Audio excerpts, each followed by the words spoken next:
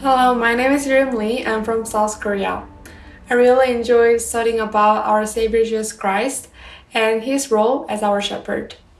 My question is, what can we do to become more familiar with our Savior's voice? Thank you.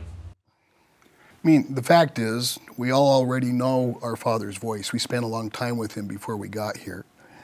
I have a couple of ways of recognizing the voice. One is, I always listen to the scripture, be still and know that I am God. To hear God's voice, I still my mind so that my thoughts are silent. And then when I hear a voice, I know it's not mine. It's God's voice speaking to me. Several times a day, I will say, Father, are you there?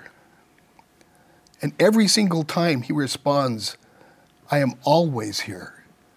I am here in all ways for you. I hear it every single time.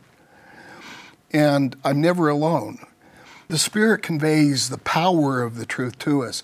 And the Gospel of John does that. When the Gospel of John speaks of our senses, seeing, hearing, tasting, it's never talking about just using our mortal senses. It's always with this special spiritual profundity that delivers the reality of life, the reality of our Father, the reality of Christ to us, that goes way beyond what we just see if we're looking around.